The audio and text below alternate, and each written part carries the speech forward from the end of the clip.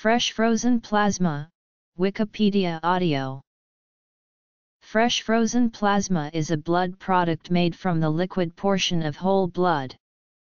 It is used to treat conditions in which there are low blood clotting factors or low levels of other blood proteins. It is also used as part of plasma exchange. The specific batch typically needs to be tested for compatibility before it is given. Use as a volume expander is not recommended. It is given by injection into a vein. Side effects include nausea and itchiness. Rarely there may be allergic reactions, blood clots, or infections. It is unclear if use during pregnancy or breastfeeding is safe for the baby. Greater care should be taken in people with protein S deficiency, IgA deficiency, or heart failure. Fresh frozen plasma is made up of a complex mixture of water, proteins, carbohydrates, fats, and vitamins. When frozen, it lasts about a year.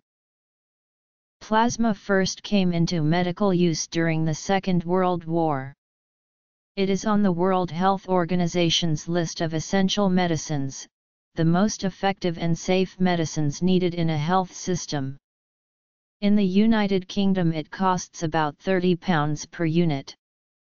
A number of other versions also exists, including plasma frozen within 24 hours after phlebotomy, cryoprecipitate reduced plasma, and solvent detergent plasma. Definition: in the United States it refers to the fluid portion of 1 unit of human blood that has been centrifuged, separated, and frozen solid at 18 degrees C or colder within 8 hours of collection. The phrase FFP is often used to mean any transfused plasma product. The other commonly transfused plasma, PF24, has similar indications as those for FFP with the exception of heat-sensitive proteins in the plasma such as factor V. Very few specific indications for the use of FFP exist. These indications generally are limited to the treatment of deficiencies of coagulation proteins for which specific factor concentrates are unavailable or undesirable. In many clinical practices, fresh and frozen plasma contains proteins with 2 important coagulation factors in it, the V and the 8. Other documentations indicate FFP has not enough beneficial effect when it is used as a transfusion to stop massive hemorrhage.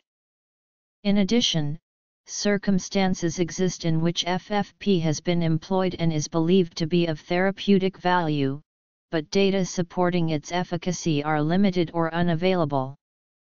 Because such patients are often critically ill and satisfactory alternative therapy may not be at hand, FFP may be appropriate. Replacement of isolated factor deficiencies. FFP is used to treat rare bleeding disorders when specific factor concentrates are not available. FFP is the usual treatment for factor V deficiency, reversal of warfarin effect. Warfarin, patients who are anticoagulated with warfarin are deficient in the functional vitamin K-dependent coagulation factors 2, 7, 9, and X, as well as proteins C and S. These functional deficiencies can be reversed by the administration of vitamin K. For anticoagulated patients who are actively bleeding or who require emergency surgery, prothrombin complex concentrate should be used if available. FFP should only be used if more effective alternative treatments are not available. Use in antithrombin 3 deficiency. FFP can be used as a source of antithrombin 3 in patients who are deficient of this inhibitor and are undergoing surgery or who require heparin for treatment of thrombosis. Treatment of immunodeficiencies. FFP is useful in infants with secondary immunodeficiency associated with severe protein-losing enteropathy and in whom total parenteral nutrition is ineffectual. FFP also can be used as a source of immunoglobulin for children and adults with humoral immunodeficiency. However, the development of a purified immune globulin for intravenous use largely has replaced fresh frozen plasma. Treatment of thrombotic thrombocytopenic purpura (FFP) may be beneficial for the treatment of thrombotic thrombocytopenic purpura. Indications for the use of FFP include the following. The risks of FFP include disease transmission, anaphylactoid reactions, and excessive intravascular volume, as well as transfusion-related acute lung injury and an increase in infections.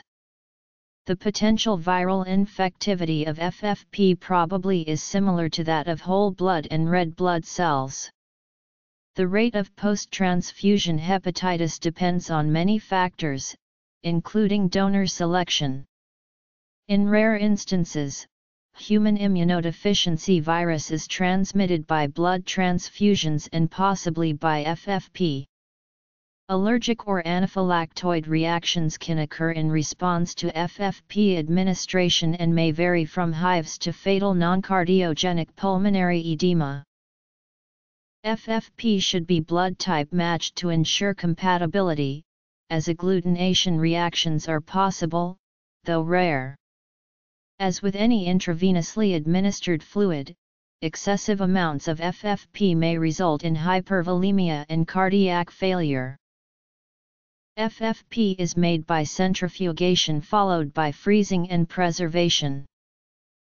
The use of plasma and its products has evolved over a period of 4 decades. The use of FFP has increased tenfold in the United States from between the years 2000 to 2010 and has reached almost 2 million units annually. This trend may be attributable to multiple factors, possibly including decreased availability of whole blood due to widespread acceptance of the concept of component therapy. Evidence indicates that other plasma components that do not meet the criteria of FFP may have adequate levels of coagulation factors and are suitable for patients in whom FFP is indicated. Single donor plasma is efficacious in the treatment of mild deficiencies of stable clotting factors. It also is of value in treatment of multiple deficiencies as in reversal of warfarin effects or in liver disease. Safe and effective alternative treatment often exists so that FFP is no longer the therapy of choice in many conditions. Cryoprecipitate should be used when fibrinogen or von Willebrand factor is needed. For treatment of hemophilia A, cryoprecipitate or factor VIII concentrates, heated or unheated, are available. For treatment of severe hemophilia B, factor IX complex is preferable. Both of these concentrates are prepared from pooled plasma, and the risk of virus transmission is negligible as there hasn't been an infection since 1985 when techniques were developed to kill off viruses including HIV. The factor IX concentrate carries the additional hazard of thrombogenicity. Medical uses: crystalloid, colloid solutions containing human serum albumin or plasma protein fraction, hydroxyethyl starch, and dextrin are preferable to FFP for volume replacement. The practice of administering both packed red cells and FFP to the same patient should be discouraged, as this adds to the cost and doubles the infection rate. When conditions are appropriate, whole blood should be given. For nutritional support, amino acid solutions and dextrose are available. The most important alternative to the use of FFP is a comprehensive program of blood conservation. This includes measures such as autologous donation before elective surgery, the infusion of shed blood, and the realization that in many patients normovolemic anemia is not an indication for transfusion. Risks. Chemistry. Usage. Alternatives.